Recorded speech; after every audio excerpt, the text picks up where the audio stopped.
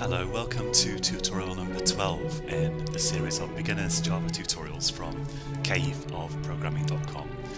And in this tutorial we're going to look at multi-dimensional arrays in Java. So a one-dimensional array would be, for example, I could say int array values equals, and then I could specify a bunch of integers here like this.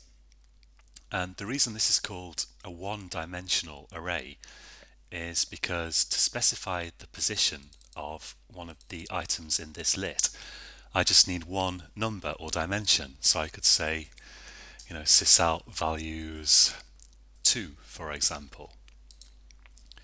And here I get my array value. So I'm just using one dimension here to specify this one array index. A multi-dimensional array would require more than one array index to specify the value. So in this tutorial I'm just going to look at two-dimensional arrays, but you can easily extrapolate this to 3 or 4 dimensional arrays if you're completely crazy. So let's have a look at an example of a two-dimensional array. So the first difference is to create the variable that will point to the array, I need two sets of square brackets like this. And then I say, let's say, I'll call this grid and I'll set this equal to, and I open my bracket as before and I'll close it down here and I'll put a semicolon in. And now what we're going to have in here? Well, in Java, the important thing to realize is that a multi-dimensional array is just an array of arrays. So here, each element in this array is an integer. Because this is a two-dimensional array, each element in this array will be another array. So for example, I could have this one as an element. I could put that in there.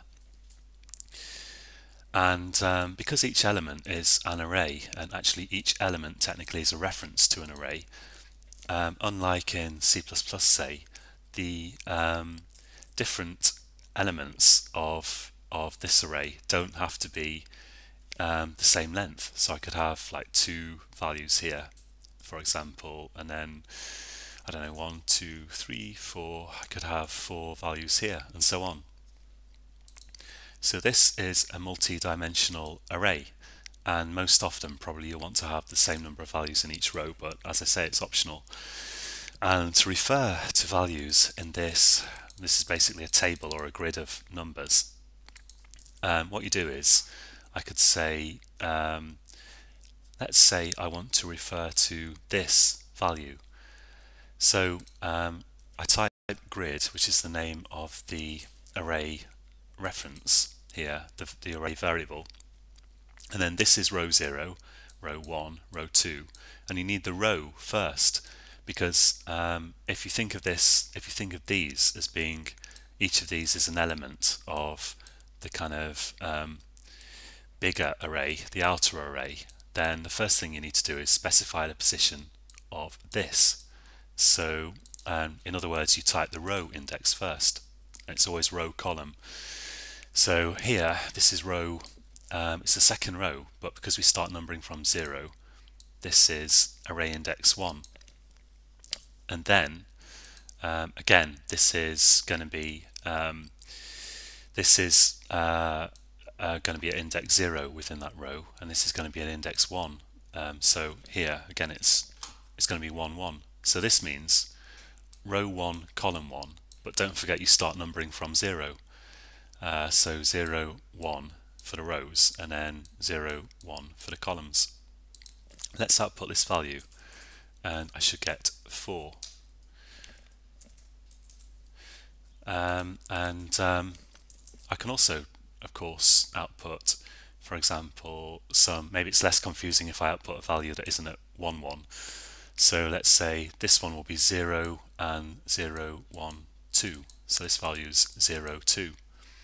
So if I copy that and output this, I will say 0 2. So row 0 column 2, and I output that and I get 2 3 4 3 again. Now here I'm initializing the array at the same time that I declare it, and of course I can just create the array first and initialize it later. I could say, what about, I could use a string, let's say string array. So a two-dimensional array of strings, call it texts, equals, and I say new string, and here I have the number of entries that I want in the sort of outer array, in other words the number of rows that I want here. So let's have 2 rows, and then I specify the number of columns that I want in this array. Let's say 3. So this is an array of strings, a two-dimensional array of strings, and technically a two-dimensional array of references to strings. And I could output any value in this array of strings by saying, let's say, I could have text 0, and then let's output so the 0th row and first column. And of course, because I haven't set any strings yet, that will be null. And I could of course assign values to these strings by saying, let's say, text 0, 0 and 1 equals hello there, and let's just put this up here so that I set it before I output it, and you get hello there. Iterating through arrays of strings, iterating through two-dimensional arrays of strings or integers or whatever, is of course a little bit more complex than the one-dimensional case. You could use the for loop with a colon style of doing it, but I think it's actually simpler just to stick to for loops with loop counters for two-dimensional arrays. So let's look at how you do that. So what you do is first you iterate through the rows, and then you iterate through the columns. So you have a nested for loop within a for loop.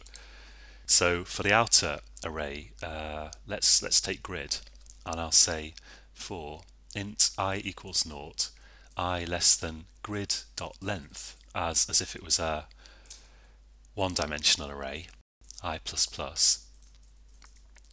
So this is iterating over the rows here, and now I want to iterate over the columns within this. So I say for, and I need to choose a different name for the loop variable here to avoid a conflict.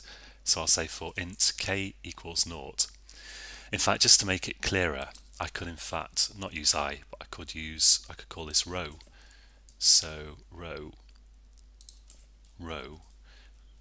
that's better actually. And then here I could say for int col equals 0, col less than. Now what is the dimension of the row that we want to iterate over? I mean, what's the length of the row that I'm iterating over? It's actually going to be grid array brackets row dot length, and then col plus plus. And of course, as always, you can take a closer look at this code and try to get your head around it on kvobprogramming.com, which is all one word. And let's say I can output now grid, and I need row, and then the column.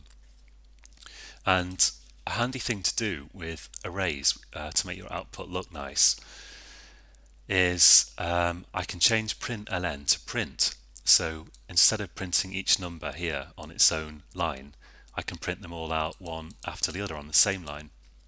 And I can just print out here, actually, I just add here some space after each number. Or if you put /t in quotes, that will output a tab character. So I'm just concatenating space here to this string that I'm outputting. Well, it's not actually a string, it's an integer, but Java will understand that I want to create a string here. And then after each row, so within the outer loop and not within the inner loop, I want to output a new line. So I can just output a empty sysout.println. And this is quite complex, but just play around with it, look at the code, try and change it, and you'll soon get the hang. So if I output that, it's outputting my grid of numbers here, nicely formatted as here. Okay, I mean that's about it for multi-dimensional arrays. I probably should mention the case where, for example, you could do something like string array, 2D array, let's call it words equals new string, and I could just specify only the first dimension here. I could say that's gonna be 2, so I'm gonna have 2 rows in my array and leave the last one empty. And what that would do was it would not set each row to anything, so each row would be null. If I do sysout words 0, for example, that will output null here. So the last array index here is allowed to be empty, and then you have to set it manually, so to speak, to an array. So you have to set up your sub arrays one by one. So I could say words 0 equals new string array. Let's give it a dimension of 3, like this, and then I'm able to say things like words row 0, and then columns are now within this array, so I could say 1, for example, equals, hi there, and then I could output that, copy and sysout, control space for the autocomplete, and this will output hi there. So okay, that's it for this tutorial, quite complex, and in the next tutorial, unless I think of something else important that I haven't told you meanwhile, we will look at classes and objects, and you can find this code on caveofprogramming.com. So do visit that, and please click like if you like the video, and I hope you'll join me next time. So until then, happy coding.